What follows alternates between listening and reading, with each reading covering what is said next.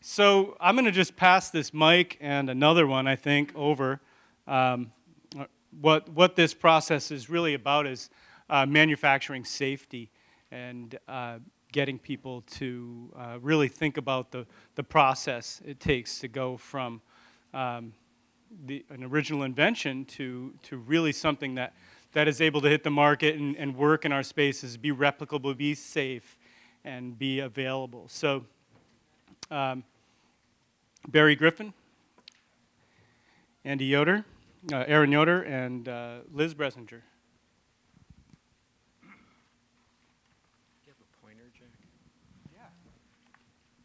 Thank you. Last few years at Slow Tools Conference, we talked a lot about how to make these tools, and lots of great ideas and little wonderful sounding things and little prototypes. And so where do we go from here? We've talked about it in the past on manufacturing spaces, and there's been some new ideas. So I'd like to just do a very brief run through of the maker spaces I've been involved with, and then a little bit about safety in terms of testing. Once you build something, then you got to kind of have to test it, and that can be a problem by itself. I can show you that here. So this is my garage on Bainbridge Island. I lived there for 30 years. These are two high school apprentices. I had about 20, paid them $10 an hour. They worked 3 or 4 hours a week in the late afternoon. Here they are building a windmill tower. That's a Datsun differential, cut in half, for a reciprocating windmill. Very large. The design challenge was, how could you make the power of a 30 or 40-foot windmill but only 10 feet from the ground? So they ended up with a long arm, bamboo arm, that was about 30 feet long with a sail at the end. And it would go like this, and like a sailboat, it would jibe and come back the other way. So it was reciprocating high power. It worked really well. So here they are building it. This is the gentleman on the right. It was 16 years old. Then he's now in the Masters of Engineering program, University of Mississippi, as a BSME from University of Alabama, and he's the innovation engineer for a recycling equipment company. So these kinds of skill development in design and manufacturing in this space may not lead to farm tools, but they lead to understanding the process. So in a maker space, I've always felt my job is to make it safe, but also just model the process. Moving this. Could someone move it for me? Okay, this is the makerspace that I constructed with a fair amount of resistance from the faculty to start with at Harvard in 2009 and 10. And this is some of the kids in there, students, young engineers. They're working right here on a extracurricular or an independent project for Woods Hole, developing a very low power deep sea energy generator, which we tested in the pool. And then the fellow in the back is working on a bicycle pannier. And there were 8 projects in this room. And then there's tools and machine shops and other things in other places. But this room where the project benches were, and then another room next to it was where people hung out, where the computers were there. The faculty thought there'd be 2 or 3 people in there. There were 50 on coming and going from 9 in the morning till 2 in the morning with boyfriends, girlfriends, parents, and other people. And it's a very jazzy, more than I'd hoped for. It was just great. I didn't feel like I had to do anything except keep it safe, and then just manage the let people go and kick when I need to. Okay. This is just one part of the workshop on a community run modern makerspace on Bainbridge Island, Washington. It's called BARN, Bainbridge Artist Resource Network. And it's a complete facility. It can do anything in there: wood, metal, casting, jewelry. And they've also allowed actual companies to come in and do production. And the way they do that is they just limit the amount of time that a company for profit can come in and use the space. They have to yield after an hour or two or something like that. Okay. This is the makerspace. Company started in 1906. It's in Seattle, Washington. It's a company I worked for as a design engineer and then as a salesman. Here they're constructing a winch, a high-powered winch, and it's a combination of forgings, machining, casting, welding, electrical drives, very sophisticated electrical variable frequency drives, clutches, and the cost of manufacturing this has, in the 20 years we were working on this product line, has gone down about 30% because of refinements in the way we do it. We've gone from reducing welding. So one of the first goals in design, we actually reduced the number of parts in this by 30 or 40%. It is possible. This class of machine and almost all kinds of machines in manufacturing in this kind of environment, the actual cost of materials are about 20% of the sales price of this machine. This company's been in business 10 years before Boeing. They started in Seattle. They're in their 4th generation. They're a union shop. They've continued to make basically the same thing with between 30 and 50 workers for 111 years. So it's a matter of producing when they produce about 80% of the high-end custom winches in the United States and some in Australia as well. So they just hung in there and improved. But this is their makerspace. You can imagine what it takes to lift one of these and move it. So the tooling in the shop becomes pretty critical depending on what you're trying to do in there, whether you're buying it out or whatever.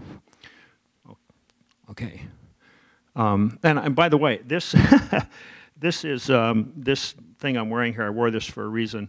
This, whatever you call it, jacket or whatever.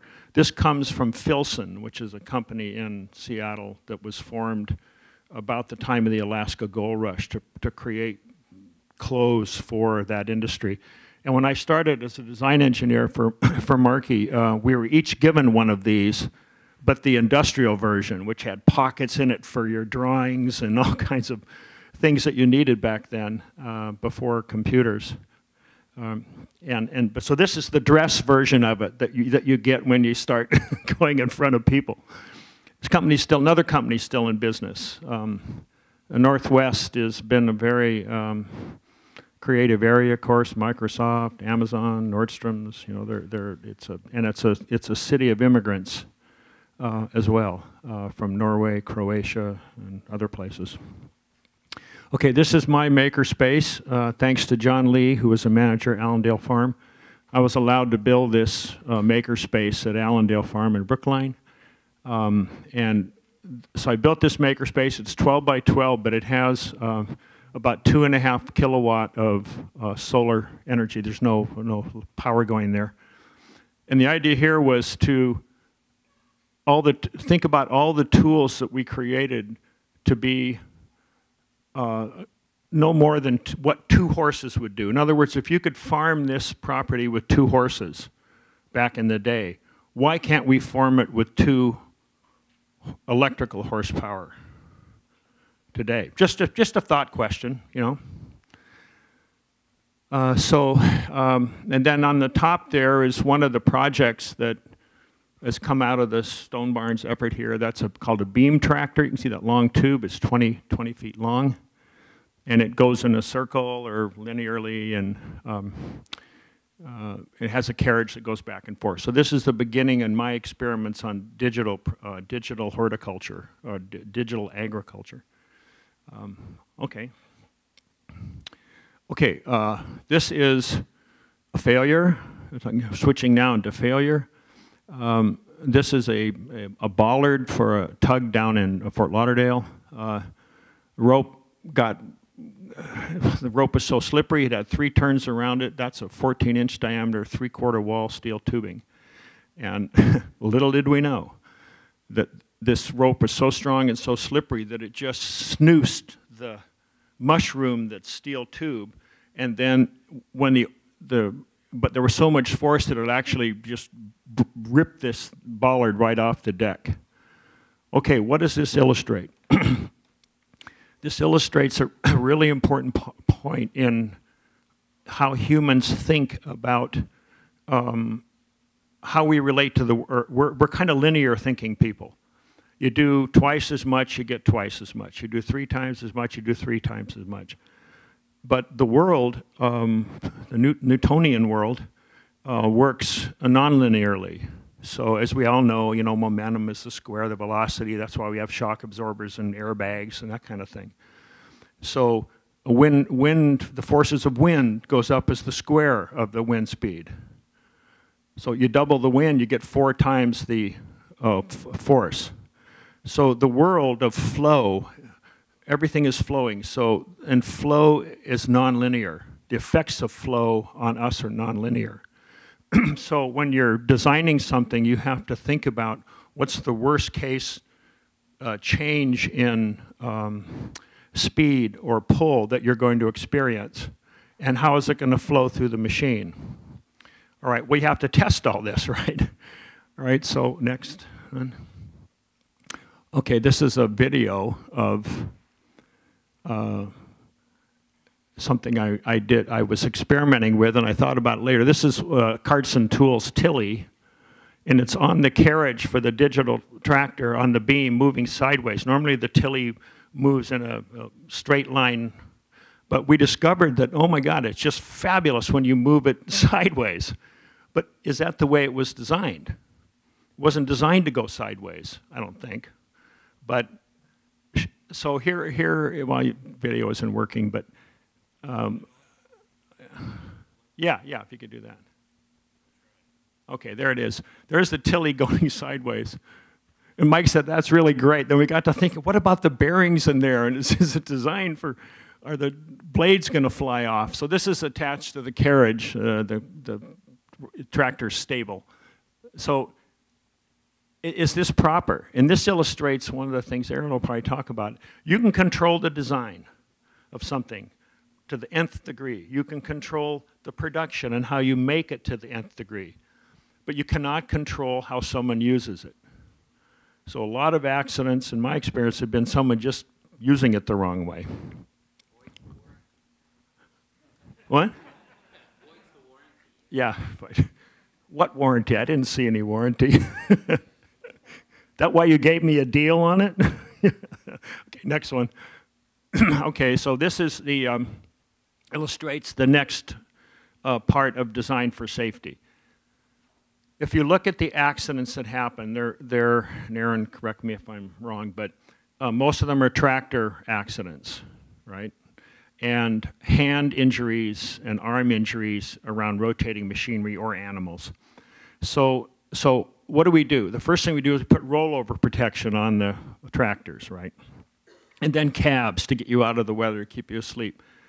Yesterday I just got the feed from International Harvester. You know, when this show's going on, the big farm tool show in Louisville is also going on, right? And so they're putting announcements out. And the brand new International Harvester tractor, some of its main features in the cab are more cup holders and one that can actually hold a 2-liter bottle.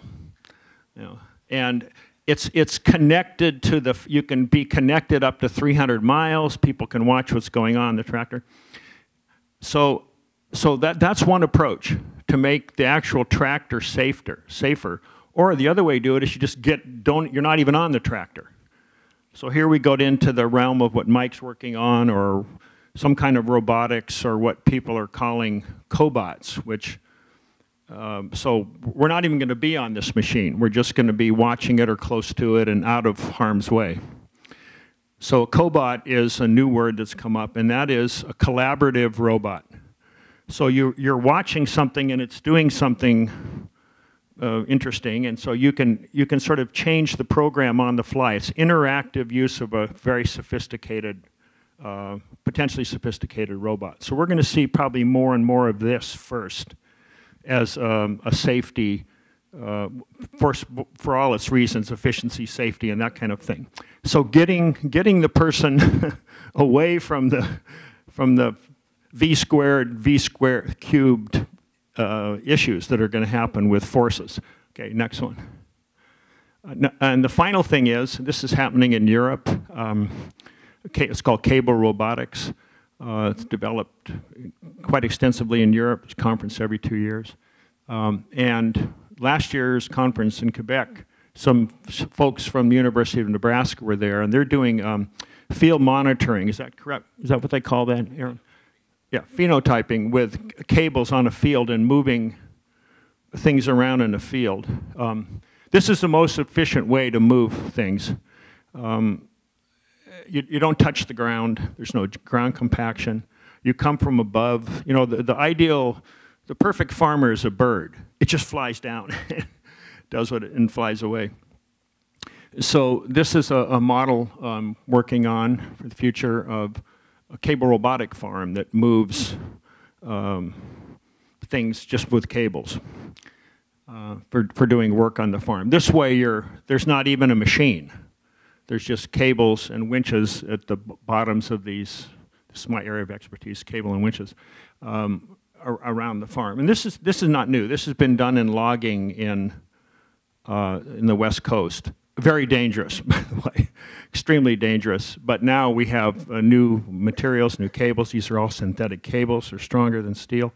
So there's been technical advances in that. So this kind of thing now eliminates many of the other issues that might happen in safety-related issues, because there's redundancy in the cables as well. So that's sort of my part. So. Yeah, good questions at the end. Am I next? I don't know. Who's next? I don't know how you guys had. Well, safety's kind of boring and no one wants to hear about it, so let's put it in the middle. There you go. It's like 9:35, so like 10 minutes. Is that fine? Yeah, that's good.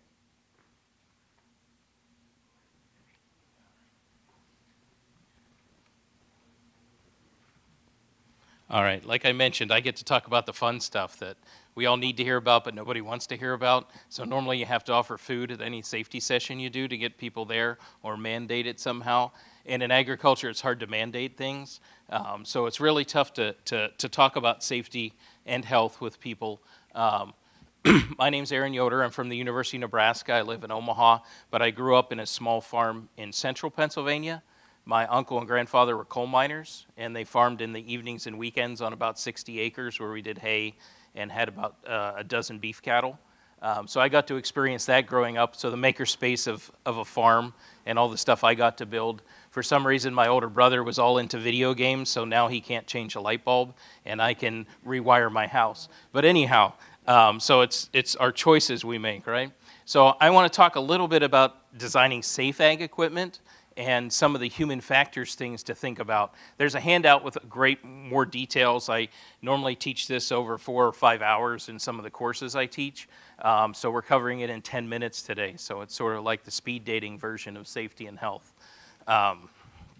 Would like to also talk about my Central State Center for Ag Safety and Health, the National Institute for Ag Safety and Health, which is under the CDC, helps fund these centers around the country. The closest one in this region is in Cooperstown, New York at Bassett Healthcare. They have a at one of the NIOSH funded centers there, which started on the health side, has moved more to the engineering, and now to the outreach side, sort of picking up where cooperative extension left off when it came to safety and health training.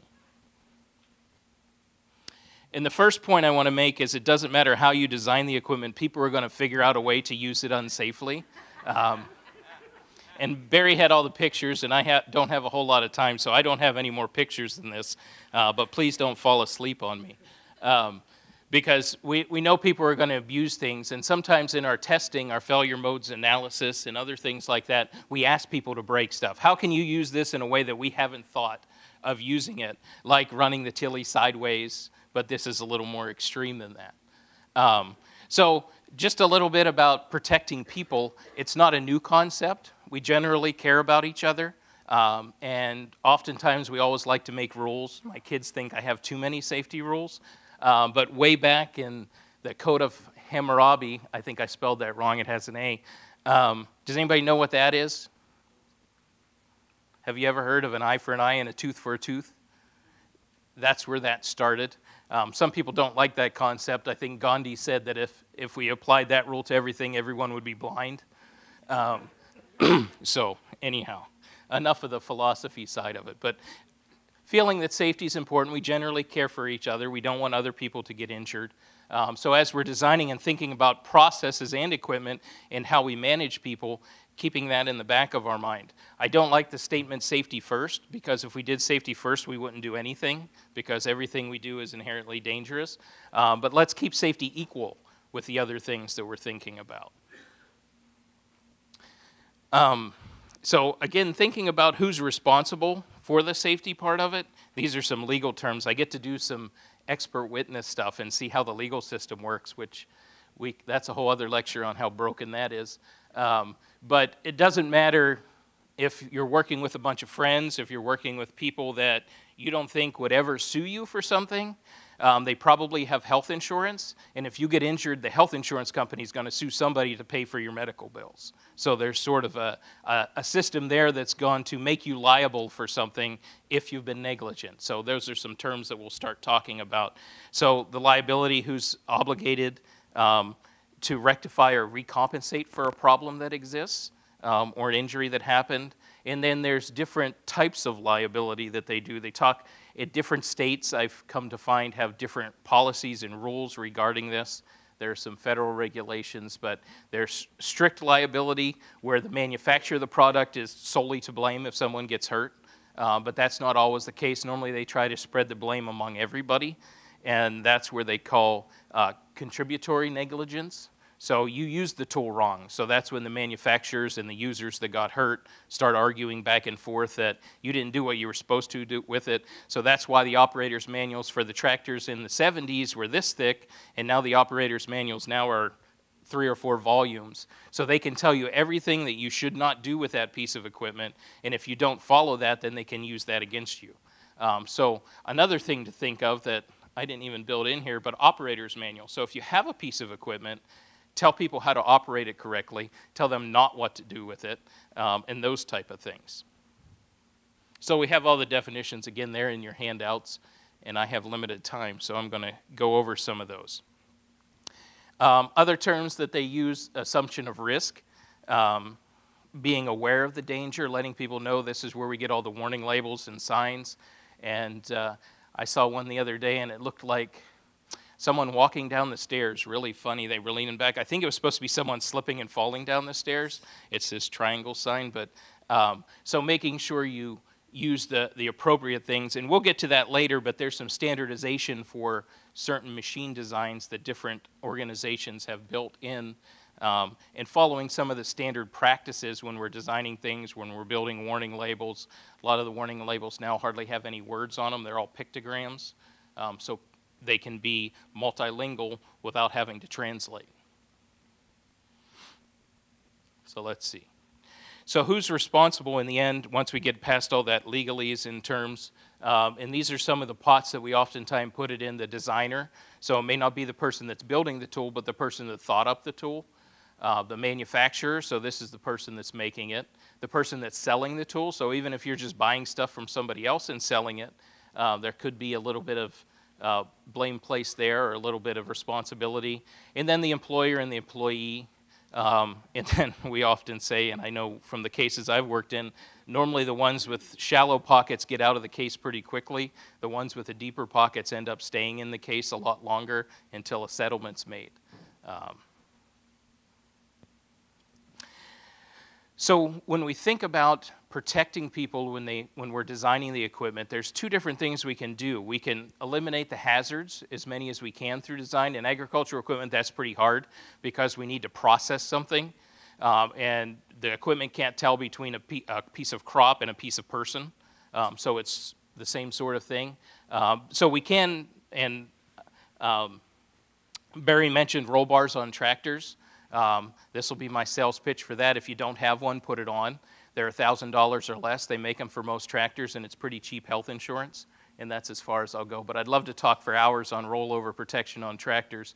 As Barry mentioned, it is the leading cause of death in agriculture, although we're seeing all-terrain vehicles getting pretty close to that. People flipping ATVs, not all of them are agriculturally related. And they do make rollover protection for ATVs now. There's a company out of Australia called Quadbar. So if you have an ATV, I would check that out. Side-by-sides aren't much better. They have roll bars, but nobody wears their seat belts or helmets when they're on them. Getting a farmer to wear a helmet is pretty interesting.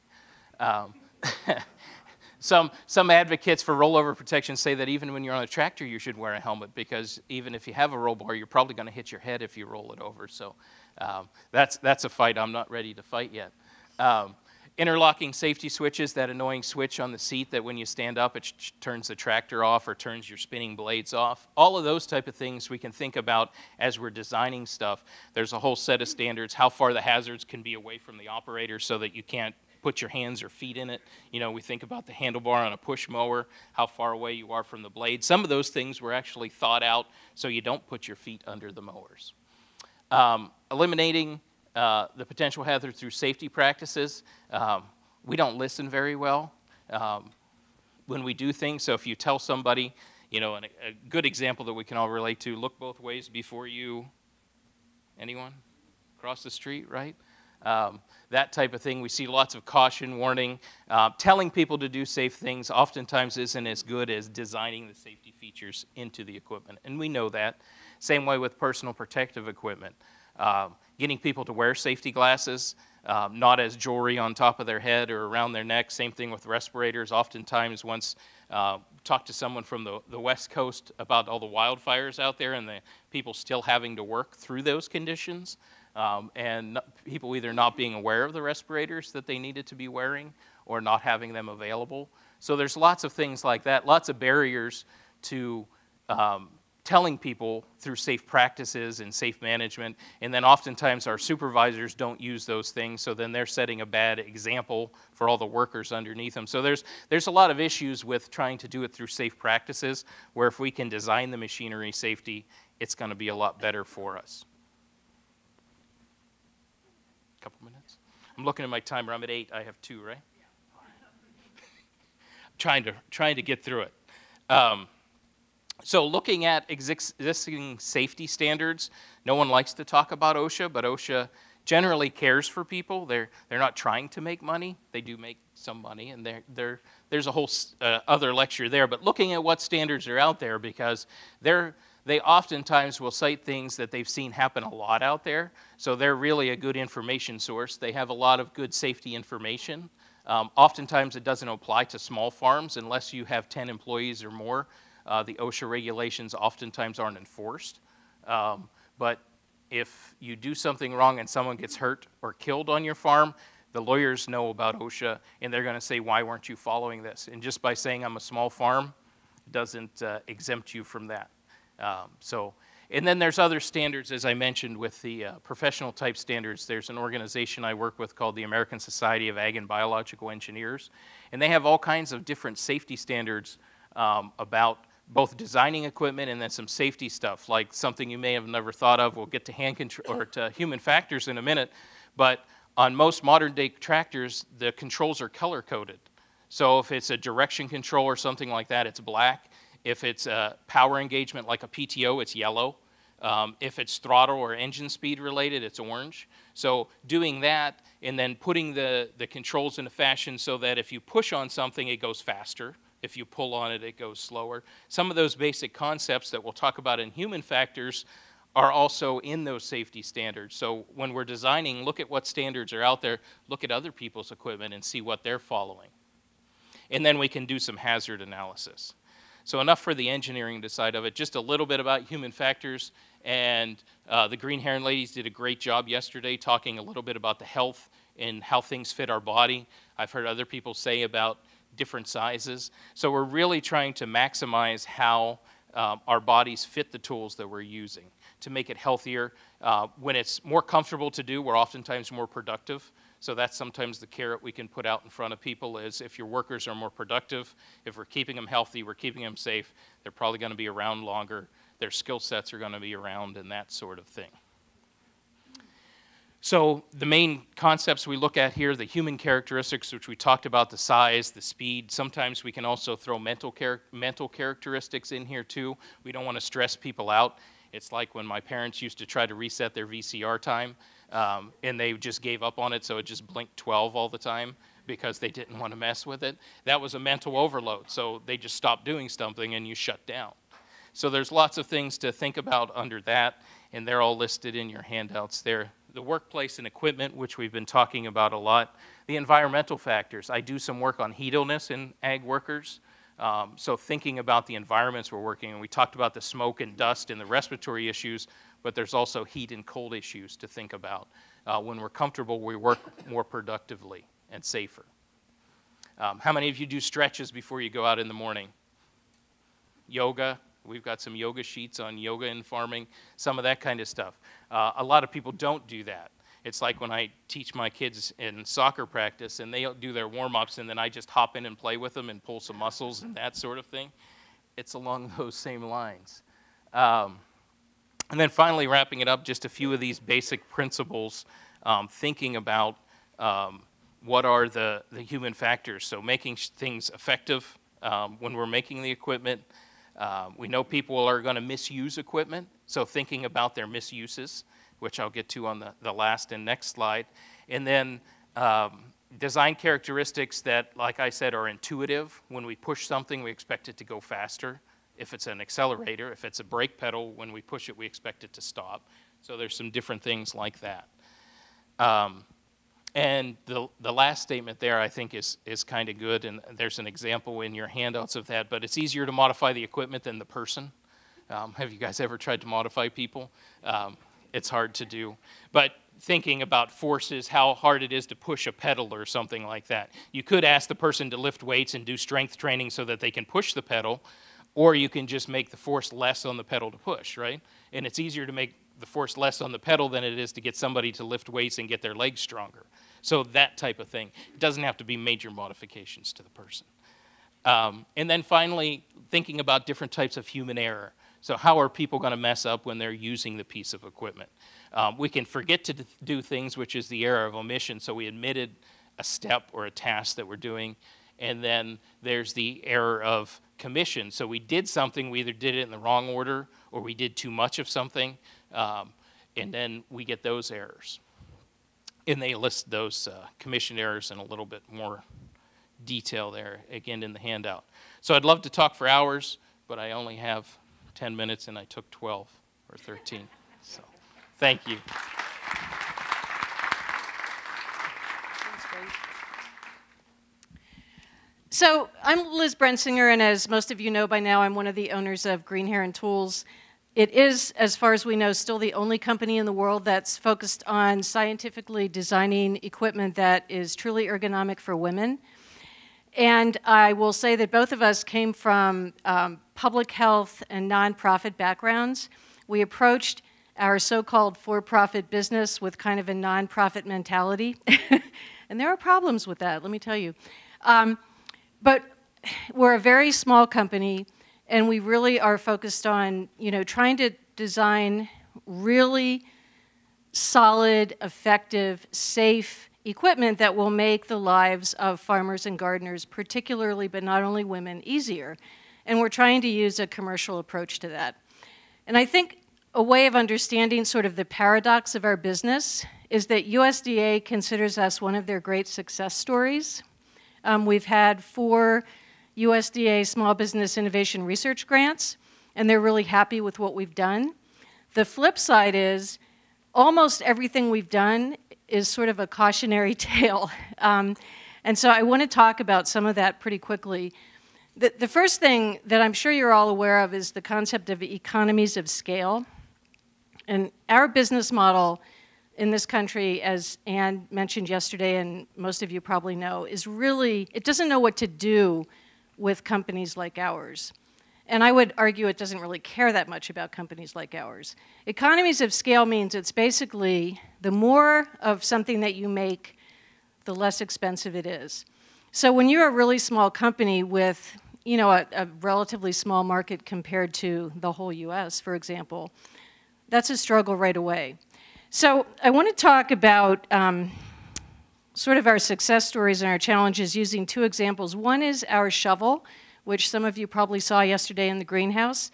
It is the first product that we commercialized. It, believe it or not, over 2 years of R&D went into designing that shovel, and everything about it is ergonomic from the standpoint of female users.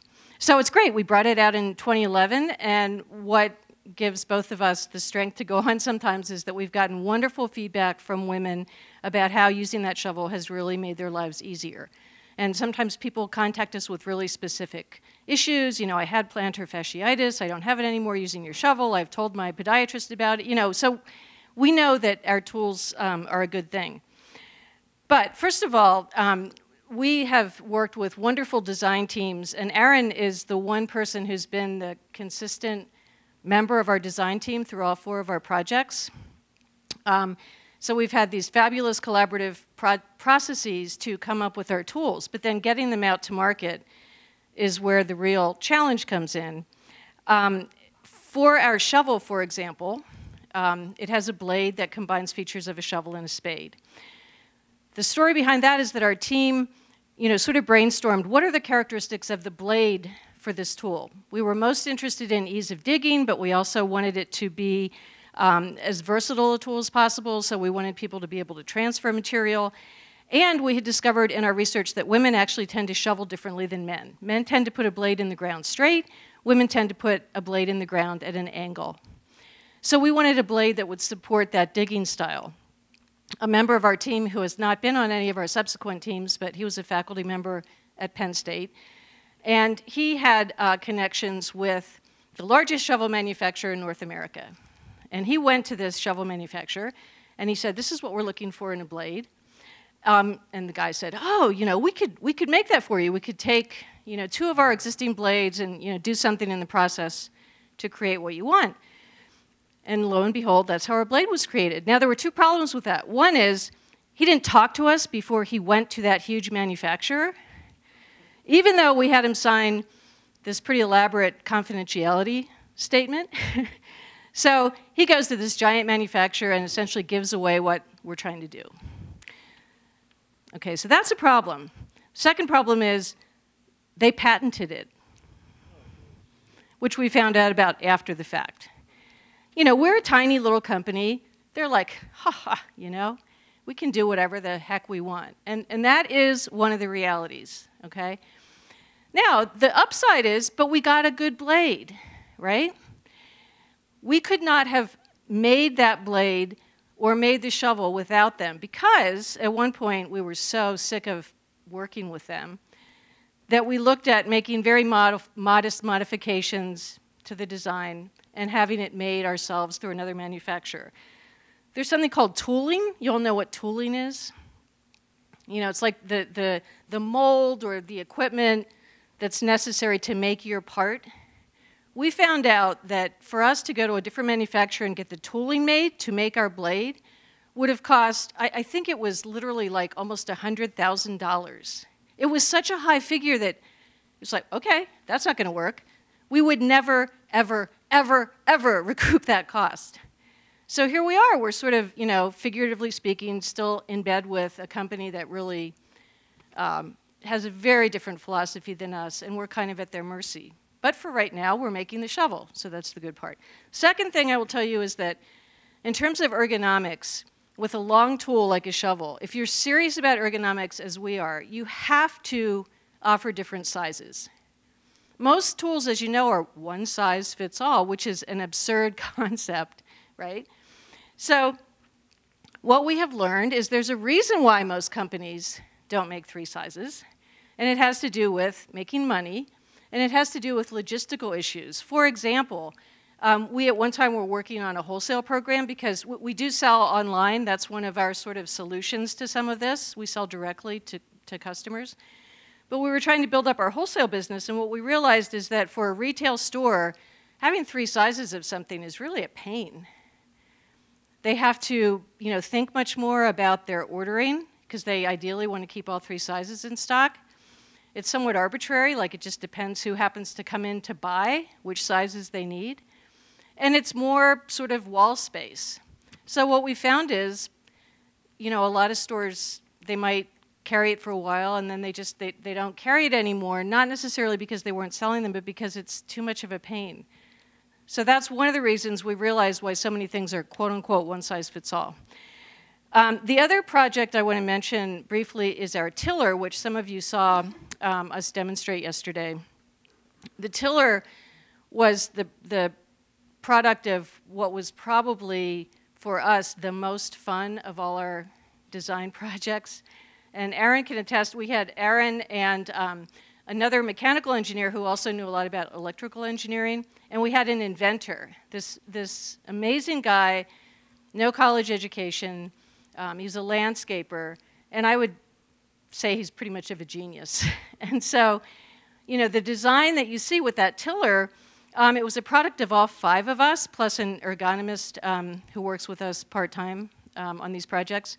But really, I think it was Bobby's vision. And he made, I don't know how many, iterations of the prototype we tested. He was, welding stuff in his shop and figured out a piece of equipment to, get the flighting right. And it was an amazing process. So we're very excited about it. And then it's, okay, now how do we make it manufacturable? Worked with a team of design engineers, one of the few companies anywhere that we found that seemed to do the kind of work we needed, which is how do we take this really cool prototype design and make it something that we can actually make and sell. And they went crazy with it. And we were new enough at that time that we didn't catch it right away, but they were including all of these custom parts to make this tiller. For every custom part, you're creating tooling. So what we finally realized is we would never, ever be able to make and sell this tiller. It would probably cost $10,000 because they were it was as if they were designing for, not the real world. So we realized, we terminated our relationship with them. We went to a much smaller fabricator outfit near us that has worked with us ever since. But one of the issues also, we are very committed to making things in the US as close to our base in Pennsylvania as possible. The counter-rotating blades or augers that are on that machine, they're really the key to that machine. We wanted to have those cast, where basically they make a mold and they pour steel in, and that's how you get your part. And you get a consistent part, and ideally, it's a strong and relatively economical way to do it. We could not find a single US company that did casting that was willing to cast a part that small. I don't know why, but this design engineering company tried, and then we tried. We literally could not get those made in this country. We had to go to China, which is where we never wanted to go for anything. But what we learned is China has a gazillion engineers. And Chinese companies are willing to try stuff. So we actually own tooling in China to make those parts. And hopefully it still exists over there somewhere. But the bottom line is, people talk about US manufacturing, and we're all for it. But there are some real deficits in US manufacturing. And just because something's made in the US does not mean it's necessarily going to be what you want it to be. The other part about the tiller The main reason that it's not out in the world already is because this company that we found to work with, which is much, much, much better to work with than any other company to date in terms of manufacturers, they were not going to be able to make that tiller at a price that we could then turn around and sell it at a price that people would pay. So it's like, okay, we have this great machine which solves pretty much all of the issues, especially the ergonomic sort of operator comfort and safety things associated with current rototillers, but we haven't been able to figure out a way to afford to make it, that we can sell it. We hoped to license the technology. We did get a utility patent, which came through about a year ago, finally. And we wanted to go to big manufacturers of rototillers. Well, I don't know if any of you happen to know this, but there's like maybe 3 or 4 companies, period, because there's been such a consolidation. Like there's one company, it's either MTD or MDT, I forget which. They've bought up like so many other companies. So you have a tiny, tiny, tiny pool of companies that might be interested. Honda's another one. There's one called DR Power, which used to be this little company in Vermont, but they were actually bought by the Generac people who make, I think it's Generac, who make home generators. So they still operate pretty much autonomously, I guess. But anyway, so we make our pitch. Here's this great technology, solves all these problems. You know, we asked people what they wanted. This is what they wanted. And, you know, do you want to make it? And what we've learned, first of all, the short answer is nobody was into it. But we realized that when companies are already making good money selling something that they already have all the tooling to make, et cetera, why do they want to do something different, especially something that's actually a new technology which people would need to learn how to use? So that's how you can be in a position where you have designed something that you feel so good about. It has such potential, but you're a tiny company and there are so many barriers between you and bringing that out to the customer that, you know, we still haven't solved that. Now, I want to end on a positive note, which is that we do expect in this coming year to bring our farm cart, which we had the sample of down at the greenhouse, our 3-wheeled wheelbarrow, and our post pounder and post pounder accessory, which will have a better name. We do expect to bring those out this year. So, you know, we already have 2 pieces of equipment on the market, our shovel, and we have a spading fork based on the same research.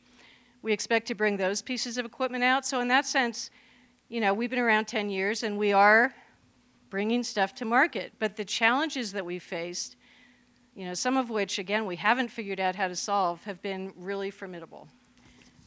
And that's our story in a nutshell. Thank you. Yeah.